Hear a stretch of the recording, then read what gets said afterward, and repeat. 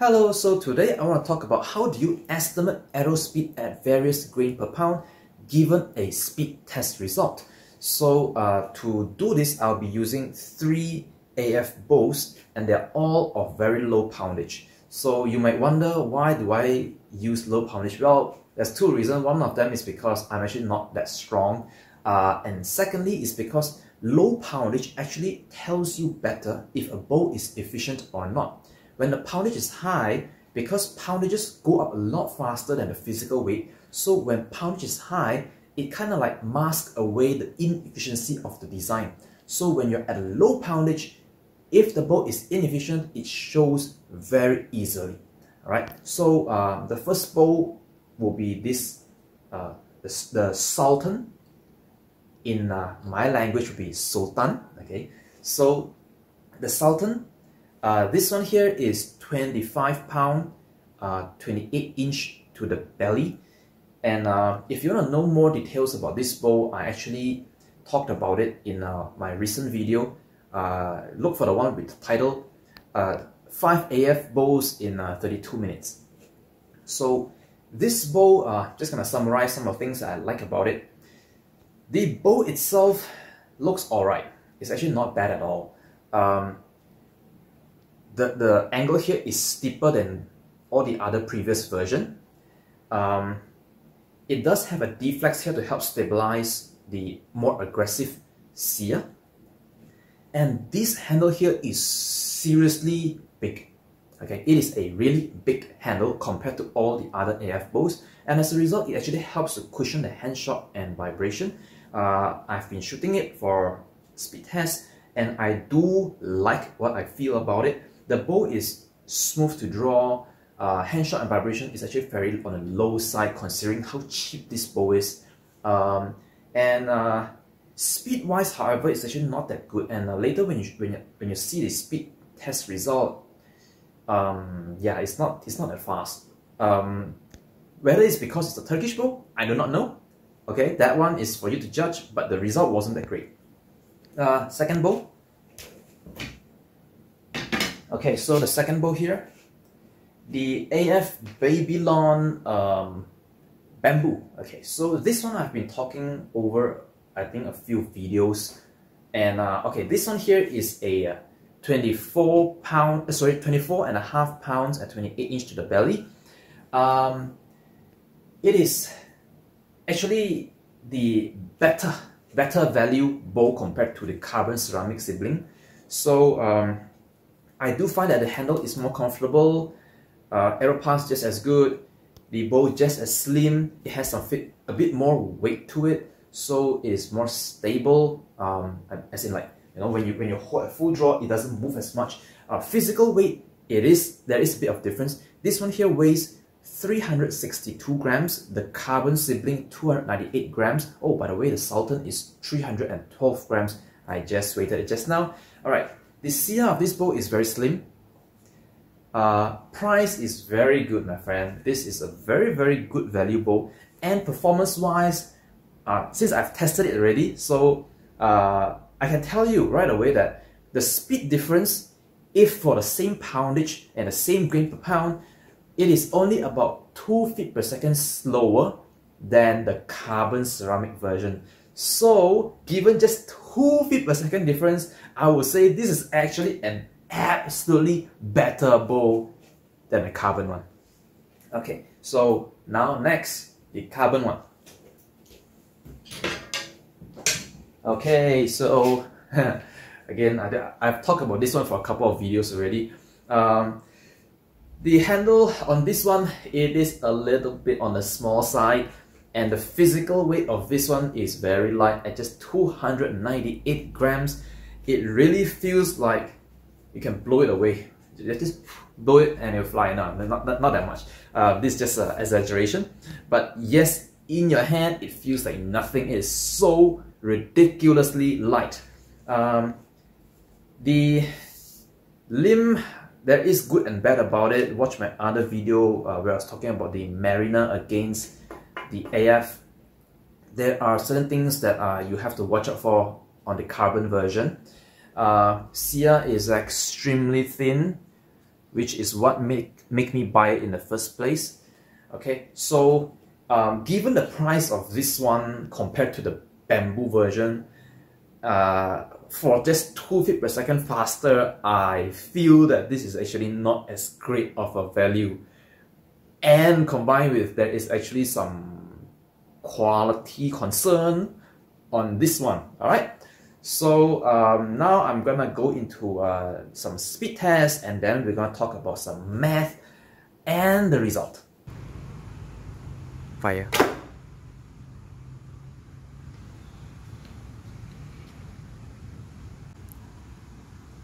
Fire.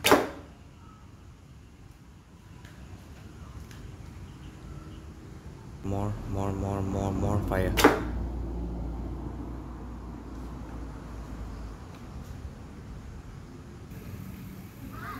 Fire.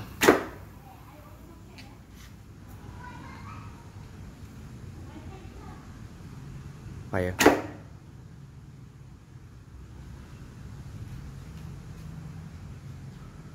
More fire. A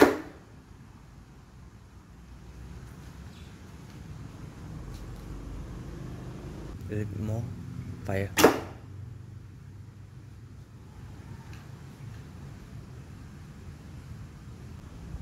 Fire.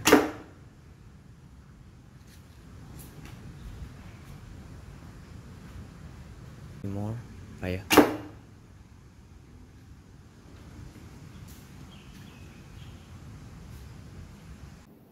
Alright, so now I've got to bore you a little bit with some of the math, but I'm going to try to get through it as quick as possible. So our goal is to figure out how do we estimate an arrow speed at various grain per pound. For example, if you know your bow shoots at 185 feet per second at a 10 grain per pound and 28-inch draw, what would be the arrow speed at 12 grain per pound? Of course, assuming the same draw length. So one of the limitations of this method is that we have to assume you are using exactly the same draw length, because if you draw further, you get more energy, you get more speed, even if you have the exact same grain per pound, right? So draw length matters. So I've seen some people who comment that you know, they can use very high poundages and whatever draw length and they get a better result. Yes, you know, the thing is that I could have asked a bowyer to give me a 70 pound and asked some crazy guy to draw it to 34 inches, shooting some crazy, I don't know, maybe 3 grain per pound arrow, and we can get an absolutely crazy speed out of that. But that is not realistic, because most people do not draw such a high poundage, most people do not draw it as far back, and most people don't use such a lightweight arrow which could void their warranty and destroy their bow. So I want to give some realistic expectation to people, and by the industry standard, okay, I didn't set it, the industry standard is that normally they are tested at 9 grain per pound with a 28-inch draw length. In my particular case for this one, because the poundage is very, very low and the lightest arrow I can have is too heavy, so I can't get 9 grain per pound. Sometimes some bows cannot use such a low arrow weight either.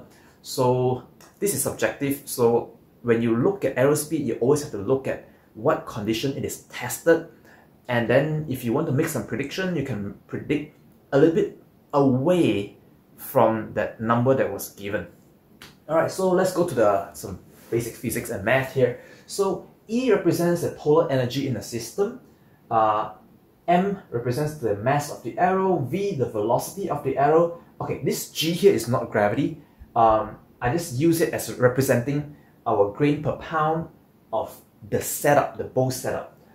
F being the force, the bow's poundage, and K is just a constant. Whatever the weight conversion is. For example, sometimes you may prefer to use grams, you may prefer to use grains, whatever it is, doesn't matter. It is some sort of conversion ratio, alright? So O here and 1, you see this I don't know, sub-index or whatever it's called, whatever. So this O here represents the original, the data that was given, and 1 here, this represents the information we try to calculate, alright? So the energy initially, alright, energy initially in the system. As you draw the bow back, the energy there is assumed, okay, we have to make an assumption here. We assume it's going to be the same, just as much as what we're going to calculate. Okay, this would be fairly accurate, fairly true if the predicted value is very, very, very close to the data that you have. Then the efficiency number is not going to change significantly. However, if the grain per pound that you want to estimate is far off, then this can actually be very different. Right, so we're going to have to make an assumption first that the energy in the given data and the energy of what you try to calculate is going to be approximately the same. This is just the formula for kinetic energy. So it's half of the mass of the arrow that was tested, all right, and the velocity that you got from the test. That's going to be equal to the same thing, half of the arrow that you want to use to get your ideal grain per pound and its velocity that you want to calculate. So the mass of the arrow is actually your grain per pound multiplied by the poundage of the bow multiplied with some conversion ratio, right? Because let's say if you have a 10 grain per pound setup and you have a 50-pound bow, you multiply that, that's 500 grains. So it is some sort of a grain per pound times your bow's poundage, and you convert it to whatever unit you want, whether it's a gram, grains, whatever. And we repeat the same here. All right, it's going to be exactly the same. And what you will find is that there are certain constants here that can cancel out, like half here cancels out. The force of the bow is the same. You're using the same exact bow in both situations, so it cancels out. The poundage of the bow doesn't matter. The conversion ratio here also cancels out, which is why I just put it as a constant. We're gonna just ignore it. It doesn't matter. So once you have removed those constants, you will find that this one here, the grain per pound of your test data times its velocity square is going to be the same as the grain per pound that you want to calculate times its velocity square. And solving that for V1, you'll find that it is a very simple thing. Basically, it is your initial speed, the one that you tested, multiplied by the square root of the ratio between the initial grain per pound and the one you want to calculate. It's that simple, all right? So basically, it's whatever speed you want to calculate, you just plug in the data, the speed data here, and then this was what the arrow speed that the grain per pound that the data was obtained from, and this is the grain per pound that you want to calculate for. You plug those in, and then we have this information here. All right. So for the AF Sultan, the one that's red color just now, it is a 25 pound, 28. The chrono result calculated to be 13.87 grain per pound. Okay, we got 159.7 feet per second. And if you do that, you will find that the estimated speed at 14.0 grain per pound is 159 feet per second. So because these two numbers here are extremely close to each other, you can say that this one here is actually fairly accurate estimation. However, if we're gonna estimate numbers that are further away from our reference data, it won't be as accurate. Okay, the further you are, the less accurate the prediction is gonna be. So for example, 13 grain per pound, if you will calculate, it's 165 feet per second. And then for a 12 grain per pound, 171.7, 11 grain per pound, 179.3 feet per second. However, because as you go down in arrow weight, you actually lose a little bit of efficiency. So, of course, this number here, where we deduct 1%, deduct 2%, and deduct 3%, is purely a guessing number. Okay, it is not accurate. It is not the real deal. If you want to get the real speed, you have to actually chrono the bow at that specific grain per pound. This one here is kind of like a convenience for you. If you don't have the setup to do it, you can predict Okay, you can predict it is not perfect because different bowl react differently. So this is just a very generic assumption that as the grain per pound decrease, you lose efficiency, and therefore we are subtracting more percentage as we go lower. And after you account for this, that is the predicted feet per second for the various grain per pound. We apply it over here. So the AF Babylon bamboo, that's the poundage.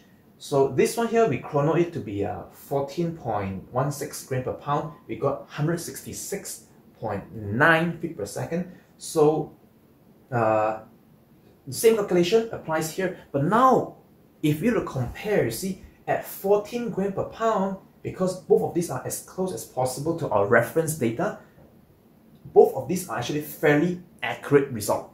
And we find that this bowl here, you would get 167.9 feet per second, whereas this one is only 159 for the same grain per pound. So the Sultan is not as efficient as I thought.